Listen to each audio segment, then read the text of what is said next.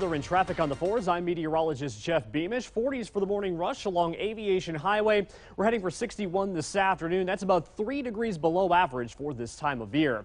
Cloud-free across the southwest, and you can thank an area of high pressure sitting over the Pacific coast for that. Meanwhile, off to our east, watching this cold front that'll clip the eastern portion of the state today. It also is going to increase the pressure gradient, large pressure difference over a small area. And what that means is gusty winds at times this afternoon. Not an all-day thing, but an occasional gust of 20 miles per hour, certainly not out of the question coming out of the northeast. Looks like gusty winds back in the forecast for Christmas Day as this cold front approaches, and this front by Christmas night may tap into enough moisture to spark a couple of isolated showers, not for Christmas Day itself, but Christmas night, and then in Friday morning, only putting it at a 10% chance.